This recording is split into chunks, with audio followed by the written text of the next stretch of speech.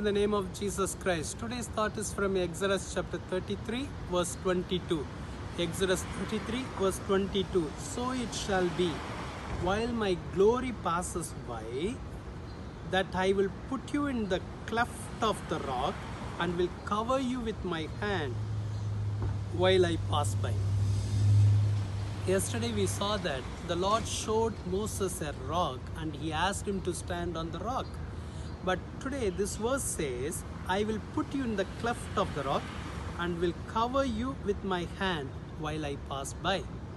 Bible says the glory of the Lord will be such a heavier thing so that Moses can be hidden in the cleft of the rock and Moses can be well protected. Bible says, I will cover you with my hand. The Lord decided to show His glory to Moses.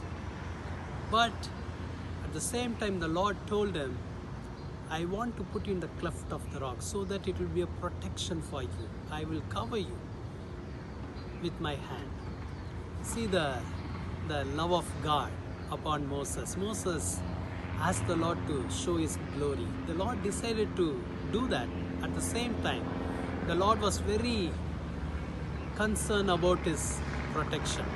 Today, the Lord wants to keep you in the cleft of the rock and He wants to cover you with His hand. Not only for you, for your family, for your children, for your business, for your ministry. The Lord wants to give His covering upon you. The Lord will cover you and the Lord will protect you. Shall we do a word of prayer? Let's pray. Lord, thank you for keeping us in the cleft of the rock and thank you for covering us with your mighty hand. When your hand covers us, it will be a divine protection for us. Lord, we want to know you. We want to hear your voice.